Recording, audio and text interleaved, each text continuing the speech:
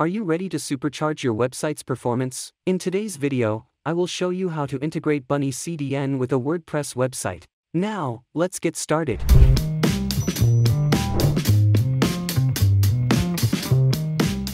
First, let's start by creating a pull zone for our website.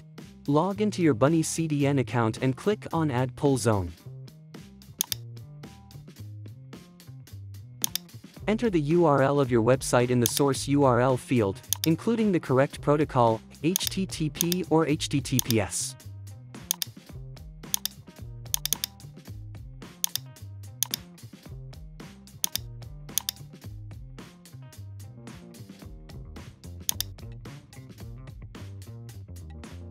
Choose WordPress as the platform type. Take note of the pull zone name for later use. Next, we'll configure the W3 Total Cache plugin.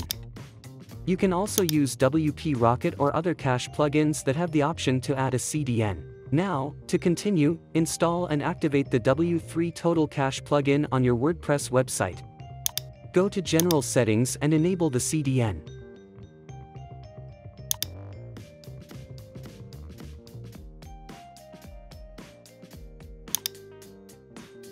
Choose Generic Mirror as the CDN type. Save the settings and purge the caches. Go to the CDN tab, paste the pull zone hostname from BunnyCDN, and save the settings again.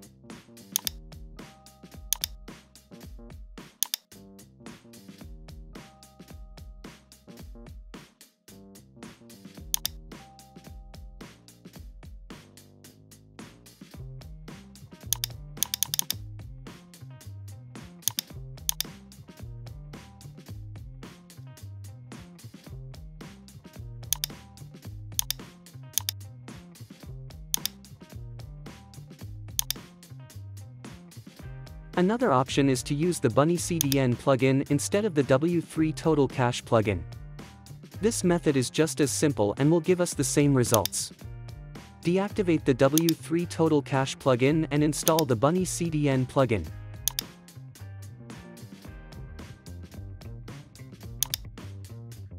In the plugin settings, paste the pull zone name you copied earlier.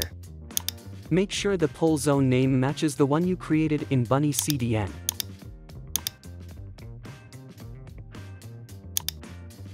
Save the changes and check if the CDN is working. Finally, let's verify that the CDN is working correctly. By checking the image source URL, we'll ensure that our website is fully integrated with BunnyCDN. Load your website and inspect an image by right-clicking on it and selecting Inspect. The image source URL should be pointing to the BunnyCDN hostname. If you have any server-side caching enabled on your website, make sure to deactivate it before creating the pull zone. Thank you for watching my video.